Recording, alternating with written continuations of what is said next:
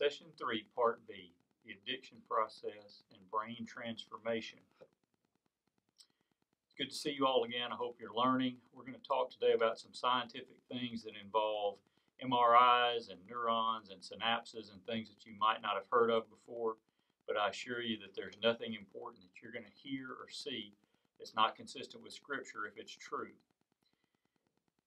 So when we look at the brain function and we look at its structure and we consider the interplay between addiction and brain function, one of the things you might want to know is, how does the brain actually work?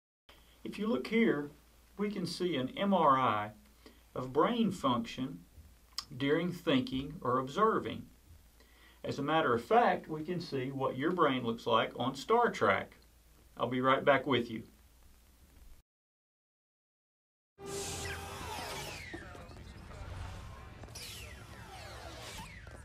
Who are you? I'm with He's him. with me. We are traveling at warp speed. How did you manage to beam aboard this ship? Hey, you're the genius, you figure it out. As acting captain of this vessel, I order you to answer the question. Well, I'm not telling, acting captain. What now, that doesn't frustrate you, does it, my lack of cooperation? That doesn't make you angry. Are you a member of Starfleet? Yes. Can I get a towel? Under penalty of court-martial, I order you to explain to me how you were able to beam aboard this ship while moving at warp.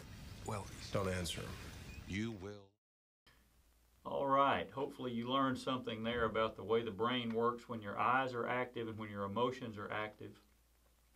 Here's a functional MRI that shows how the brain changes during thought processes. And for example, I want to show you what your brain looks like when you view pornography.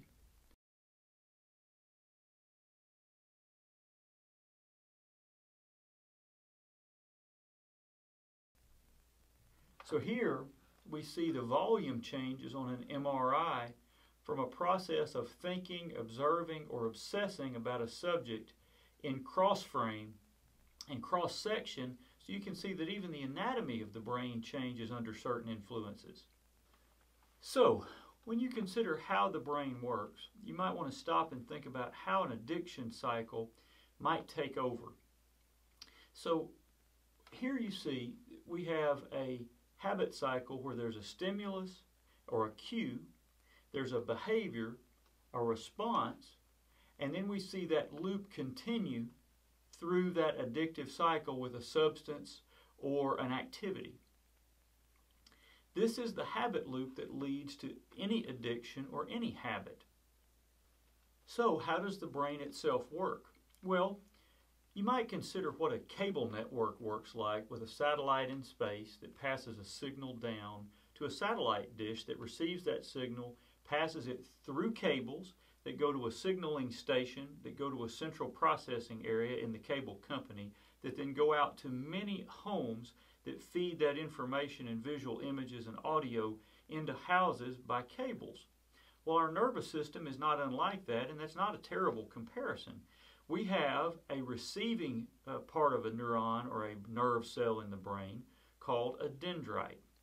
That dendrite is afferent, we say, or it feeds into the cell center, and it passes along information to the neuronal center where the nucleus is, and then the neuron cell body, the major part of the neuron, has axons, which are efferent or away from the cell body, that feed out to as many as 10,000 other cells in the brain. Now, along the way, you may see that dendrites have either the dendrites or axons or supportive cells of up to 10,000 other cells that touch them or interact with them. And this complicates and makes the brain quite a powerful processing system, as you can imagine. Now, we see that along the way, the cell body itself has support cells that interact with it. There are dendrites and axons of other neurons that contact and that influence the cell body, as well as the axons which go away. So, when you think of the complexity of the brain, we have 100 billion cells in the brain that are either neurons or they're supportive cells. There's a debate between 40 and 100 billion neurons and between 30 billion and 60 billion supporting cells. But for simplicity's sake, let's just say there are 100 billion neurons. Now, each nerve cell or neuron can contact or interact with up to 10,000 other cells on the dendritic side afferently coming into the cell body, up to 1,000 neurons at the cell body, and up to 10,000 more neurons on the axonal side, the efferent path away from the nerve cell body, the neuron.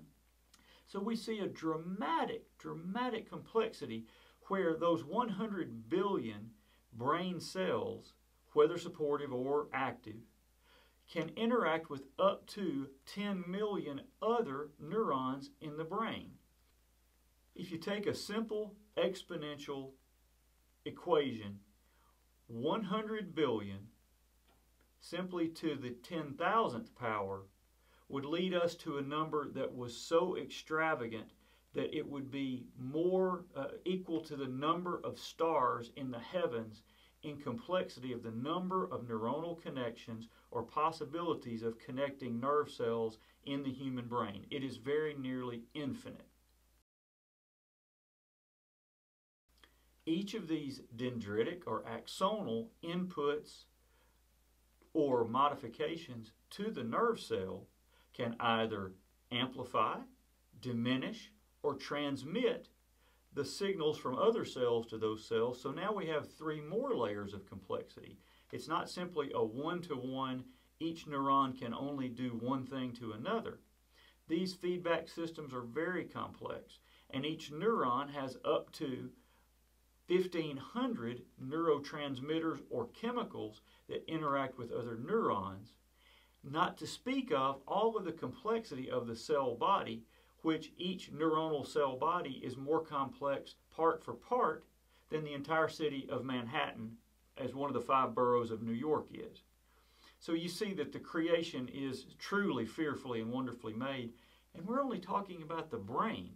We're not yet even dealing with the interaction between the spirit and soul, or the soul and the body, in that the brain is part of the body, as we've already discussed.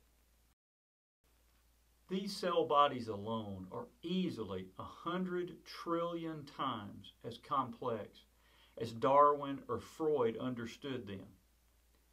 This allows you to understand why they had such a simplistic view of biology and why they believed that evolution was actually a possibility that was conceivable and that was explainable. So, you've seen brain anatomy, you've seen how the brain functions, you've seen how neurons function, you've seen some functional associations of how thoughts and images and sounds affect our brain function. Again, that only is discussing the human body, only one part of that's made in the likeness of God. So the 3 things that I want to spend time discussing with you for the rest of our time for session 3B are 3 parts of science related to brain function that were unknown, that were considered heresy even as late as 1985. One is long-term potentiation, one is epigenetics, and these both make up a larger field called neuroplasticity.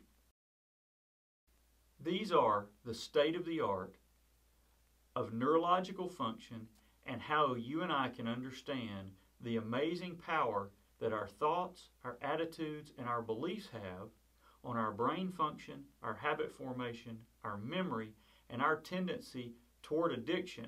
Not simply if we're going to be addicted, because as we've already discussed, you're going to be addicted to something. The question is what?